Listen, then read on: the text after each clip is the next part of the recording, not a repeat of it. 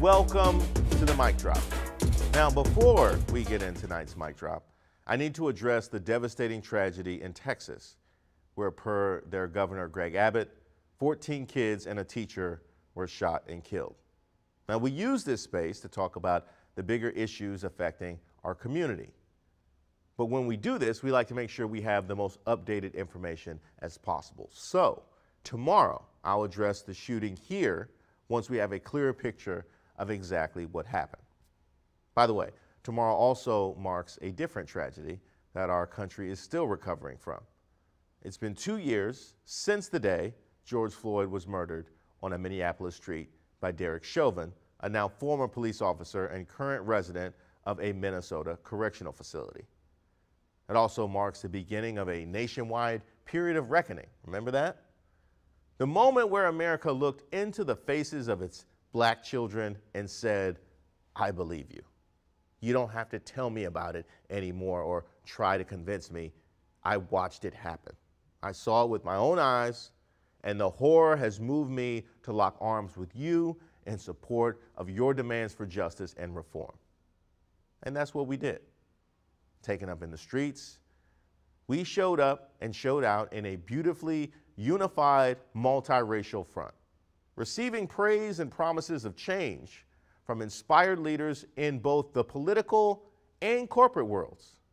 Watching it all come together, George's murder, while bringing with it a profound sense of anger and sadness, also brought with it a tentative sense of hope. A feeling that now that the country's eyes were open, we would see a long overdue change. Well, here we are, 2 years later. And while, yes, there has been some incremental change resulting from a few honest attempts at reform, the reckoning appears to have burned out, which is of no surprise to anyone in the community. We've been here before. We don't have a whole lot of faith. We've seen the positive energy. We've heard the promises. We've watched them go unfulfilled. The George Floyd Justice and Policing Act, meaningful legislation aimed at police reform, failed in the Senate last March, blocked there by Republicans unwilling to support items such as the end of qualified immunity, the banning of no-knock warrants, the creation of a nationwide police misconduct registry, and the banning of racial and religious profiling, amongst others. Just imagine the audacity of opposing a police misconduct registry or the banning of racial and religious profiling.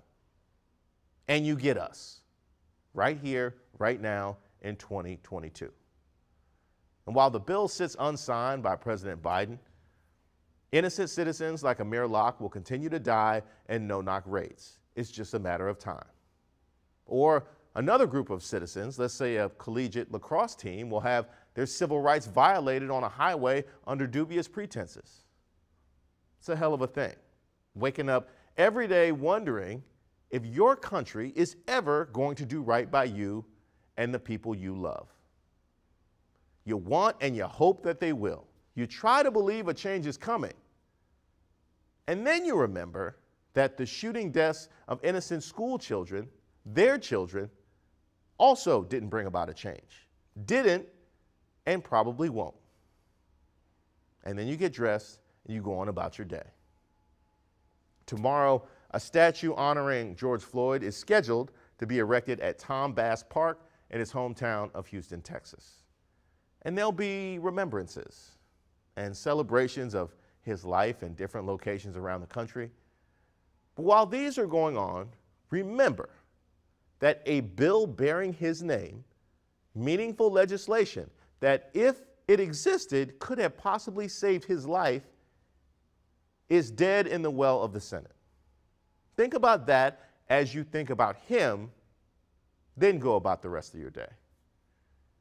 Rest easy, George. The efforts begun in your name are still going strong.